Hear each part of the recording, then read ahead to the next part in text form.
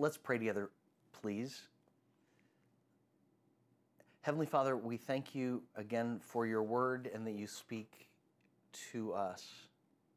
We thank you for Isaiah 53 and your clarity and challenge. And I pray that you would speak to us today. Through Christ we pray. Amen. Well, if you have your Bibles, turn to Isaiah chapter 53. As I was studying through this to get ready this week, I thought, that I might entitle this, He Doesn't Look Like a Savior.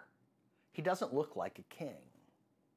And Isaiah 53 is one of those passages in the Bible that if we continue doing these devotionals, I will probably come back to with some regularity throughout the year. I remember hearing it quoted on Sunday mornings when I was a kid, and thinking, every time thinking, this is just so meaningful. I don't know that we can read it enough. But if the Bible were a basket of gems, Isaiah would be one of its most precious. And the thing about looking at the gems, you can look at it at different angles and appreciate different parts of its beauty. Well, today, I want to share it with you again, looking back on this, and look at it from new eyes. This is a passage that the people of Israel could not understand. And it's a passage that I would suggest to you that people in the United States in 2020 still struggle to really understand, that I still struggle. I don't want to just put it on others. I still struggle to really understand in a practical and daily way. Isaiah 1:1. Who has believed what we have heard? To whom has the arm of the Lord been revealed? Isaiah 1 is kind of the preface. That verse 1 of chapter 53 serves as a preface for the whole book. Who has understood our message is what some translations say, or who has believed our message? This is the struggle of Isaiah.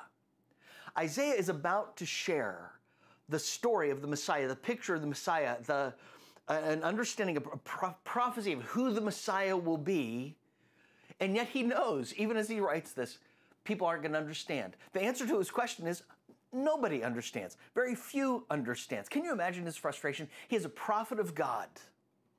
As God's prophet, he's bringing a message of salvation. He's telling the story of the Savior who will come. The people of Israel are like, driving a car off a cliff. And Isaiah is crying out, listen to me. I have your salvation. I have your answer. And even as he does, he's exasperated by this thought of who will believe our message? Who will understand? It's the frustration of the Apostle Paul. The Apostle Paul actually quotes this in Romans chapter 10 when he says, not all obeyed the gospel, for as Isaiah said, Lord, who has believed our message? Paul knew what it was like to preach the gospel of Jesus, the truth of the cross of Jesus, and have people just not listen or not be willing to understand. This is our frustration as disciples who seek to make disciples of Christ. We try to share Jesus, the love of Jesus, the salvation of Jesus, the way of the cross leading home. And yet many just have, their fingers in their ears, refusing to listen. The answer is, sadly, not many. The question is, will you and I be among those who are confused and who don't believe, who don't get it? Or will we be among those who follow? His frustration intensifies when he says, and to whom has the arm of the Lord been revealed? In other words, the people of Israel have seen the strength of the Lord for centuries. They saw it certainly in creation, as Moses described the creation. They certainly saw it in Egypt, as God supernaturally provided for them Moses, provided for them in the wilderness, provided for them a promised land. They certainly have seen it through the stories of Israel, David and Goliath They've seen it, experienced it in the temple where God and Shekinah glory would show up. They've seen it all over. And yet, they've seen the arm of the Lord. They've seen the strength. And yet, they still don't believe. And isn't that like we are? I know it's like I am. Yeah, I believe that God can use David to take down Goliath. I'm not quite sure he can use me to take down the Goliaths in my life or the Goliaths in my age. Why is the question provoked? Why can't people hear God, see God, and believe his message? Why don't they understand and follow? And if you think about it, the answer is really clear. What is God's greatest revelation of himself? Jesus Christ. Jesus would come, revealing God's character. Jesus would go to the cross, and still, most people did not believe. After 33 or some years, after 3.5 years of ministry, God had revealed himself through Jesus Christ, his Son, incarnate God, and yet still most didn't believe. And when Jesus died on the cross, still most didn't understand. So let's be humble when we come to this question. Who has believed this? We've seen the power of God. We've seen God reveal himself to us in miraculous and spectacular ways. But why don't we believe? Why is it so hard? Oh, by the way, I ought to mention, for centuries before Jesus, the Jewish people didn't understand. The Jewish teachers didn't understand Isaiah 53. They could understand the conquering king passages about the Messiah. They could not understand the suffering servant passages. They couldn't understand Isaiah 53. And to this day, every year there is a Jewish reading through the Old Testament. And guess what? They never read Isaiah 53. They read Isaiah 52, they read Isaiah 54, but to this day they cannot understand Isaiah 53. Who's believed our message? Today, most people will still miss him. The question is, will we? Because he doesn't look like a savior. He sure doesn't act like a king. Verse 2 and 3. I think we miss him because we're impressed with the wrong things. See, he grew up before him like a young plant, like a root out of dry ground. He didn't have an impressive form, no appearance that we should desire him. He was despised and rejected by men, a man of sufferings who knew what sickness was. He was like somebody people turned away from. He was despised, and we didn't value him. Certainly, I think people turned away from Christ when he was on the cross and he had been beaten and was so unattractive. But I think that Jesus was probably generally unattractive, unimpressive in worldly standards throughout his life. What impresses you? I have to make a confession. I get impressed by the same things that impress other people. Have you ever noticed how mediagenic some preachers are? Have you ever noticed that preachers of like big churches don't look like Barney Fife, or Otis, the town drunk in Mayberry? I know some of you are saying, Brett, you can get some illustrations after 1960s, can't you? No, maybe not. But anyway, no, they look like, they look more Tom Selleck, than Barney Fife. And there have been times I've thought, okay, I'm making a confession, don't hold it against me or go to another church because you think I'm an idiot, because I am. But anyway, there have been times I've thought, if I could look more like Tom Selleck in the pulpit, if I could talk more like Charlton Heston as Moses, in the Ten Commandments. I have this voice that by nature just gets really high and squeaky and goes too fast. And it's really hard to be authoritative when you're short and pudgy with a voice that's like, come on, kids, repent. I really mean it. It's just gotta. And I thought, man, if I could just have a different appearance, maybe people would listen more. Jesus didn't have any of the privileges, any of the advantages of attractive appearance, of what would attract people to him.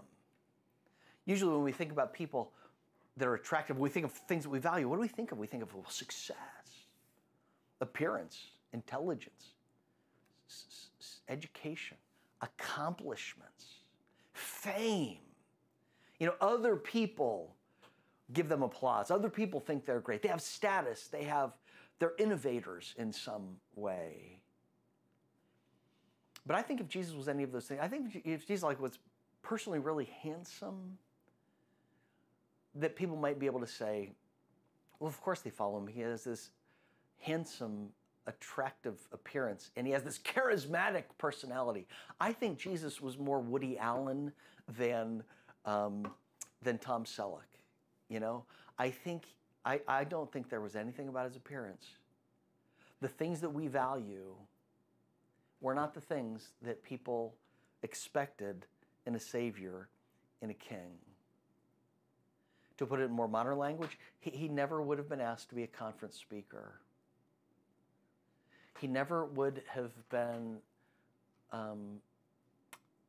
in some kind of contract with a publishing company to write a series of best-selling books.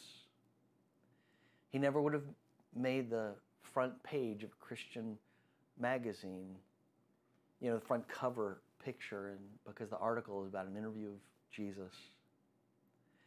Again, he was like someone people turned away from. He was despised, and we did not value him. See, the danger here in what I'm saying is, I'm tempted to say, right now you're tempted to say, well, I wouldn't have despised Jesus. I would have valued Jesus. As soon as we do that with the Bible, we're lying to ourselves. That's proud, isn't it? Pride says, oh, I'm better than those people. No. Truth, humility says, I probably would have despised you. Why would I have despised Jesus? What's messed up in my values, in the things that I am attracted to that need to change? Because Jesus was despised and rejected. See, most people today are too shallow to value the things that Jesus valued. It's just easier to be impressed with what impresses the world. Verse 4. Yet he himself bore our sicknesses, he carried our pains, but we in turn regarded him stricken, struck down by God, and afflicted. Jesus lived a humble life. He was not a self-promoter. He served and he sacrificed. He voluntarily lived for others and to honor God, and people looked down on people like that.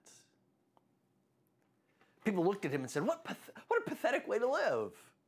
You know, how sad, what a shame that God has not blessed his life more so that he could have more success and ease and a nicer place.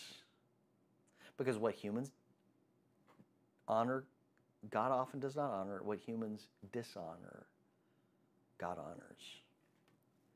Verse 5, and here's the real picture, by the way. Here's the upper story. While we devalue Jesus and his way of living, look at what Jesus did for us.